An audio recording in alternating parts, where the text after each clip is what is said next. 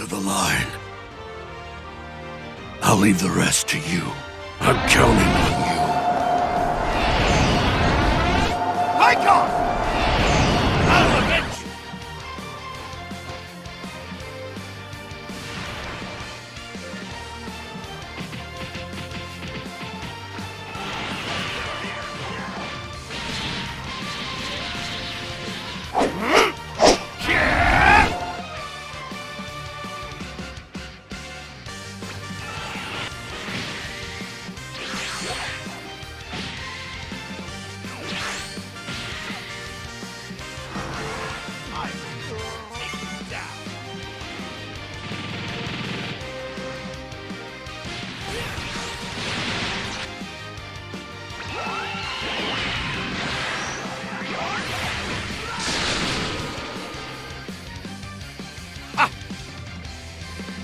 Super Gogeta and Super Vegito, inside of the old Dragon Ball Z Budokai games, would absolutely shred the entire competition as being the most powerful characters in those games. However, unfortunately in modern day, that is no longer the case. Gogeta and Vegito, I won't lie, are very solid characters inside of Xenoverse 2, however they don't hold a candle to what the CAC can do and even some other cast characters. They're solid, but that's about it. But today I'm hoping to change that. I'm hoping to make Gogeta and Vegito feel like they once did in the old Dragon Ball Z Budokai game. And that's where my next update for my Gameplay Enhancer add-on comes in, which adds in the character-exclusive Super Souls for Super Gogeta and Super Vegito. But I know what you guys are looking forward to, and that's the details of these characters. So we'll start out with Gogeta, and of course before we start, if you have any feedback regarding these changes, either good or bad, please feel free to leave a comment, or if you have any of your own suggestions for character-exclusive Super Souls, feel free to leave a comment. But let's just quickly get into the details, starting with Gogeta. So Gogeta now has a character-exclusive Super Soul on his second outfit, his one with the halo, named Warrior Reaching the Pinnacle. And the effects are, at the start of the match, applies the following effects to self. He gets 30% to his base max health. Gogeta actually does have a pretty good health stat, but this is Gogeta we're talking about, so I will be buffing his health even more. Following in line with the health buff is he actually gets an 80% buff to his max ki and ki recovery. 80% ki, which is 8 ki bars. Gogeta doesn't have a lot of ki, so I wanted to give him a lot more ki, along with some extra ki recovery to speed up regaining all of that ki. His next effect, following in line with that, is he actually gets a 30% stamina and stamina recovery buff. Gogeta has a lot of stamina, so I didn't want to go too crazy with buffing his stamina. On the opposite end of the defensive side with stamina, we have an offensive buff of a 100% damage buff, which is permanent. As far as I know, this is actually the highest inflicted damage buff and a base stat increase of all these characters. On the opposite end of the inflicted damage buff, he actually gets a 15% damage reduction buff, which is a permanent effect which activates at the start of the match. This will allow Gogeta to take a bunch more hits, and with the added health increase, Gogeta won't be going down without a fight. The sixth effect is something you guys saw in my last video. On these characters, the effects gained when boosting allies effect plus 70%.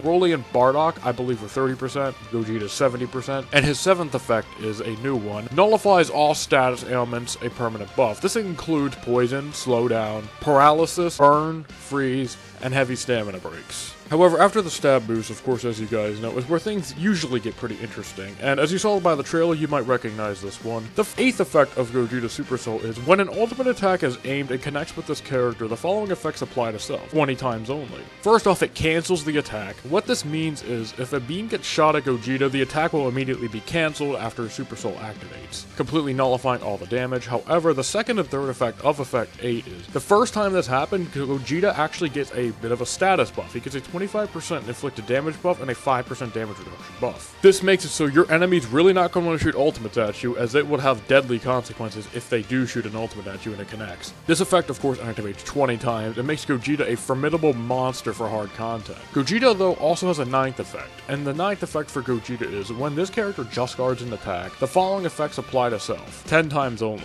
He first off gets an inflicted damage buff of 5%, he gets a 2% damage reduction buff, and then he gets a 5% stamina and ki recovery buff, up to 50% damage, 20% damage reduction, and 50% stamina and ki recovery. These are permanent buffs that stack on top of his base stats from his original first effect, where all his stat boosts were calculated. This makes it so Gogeta, effectively with all his stats, gets 125% inflicted damage, and with an ultimate attack and all the damage you're doing, you will absolutely just shred through any enemy that stands in your way with an insanely high damage damage reduction of 40%. The second highest damage reduction any character can get, minus future Gohan at 42%. Gogeta, with all his health though, having the highest amount, will easily be the hardest to take down. Gogeta though also has majorly high ki recovery and stamina recovery buff, to where his stamina recovers super fast and his ki will recover super fast as well. His ki recovery gets so high it almost rivals Divinity Unleashed as a permanent buff. Gogeta is a great character to bring as a bot, but of course playing as him, as I assume some of you will probably do, he also has his own limit burst as well. Now, custom limit bursts I've introduced only on 2 characters. Majin Vegeta has one, and then Super Gogeta as well has one. As you saw by the trailer, it gives him damage immunity and regen for 30 seconds. Damage immunity is 100% damage reduction, and of course, regen is just health regen for those 30 seconds. Gogeta is the ultimate last resort character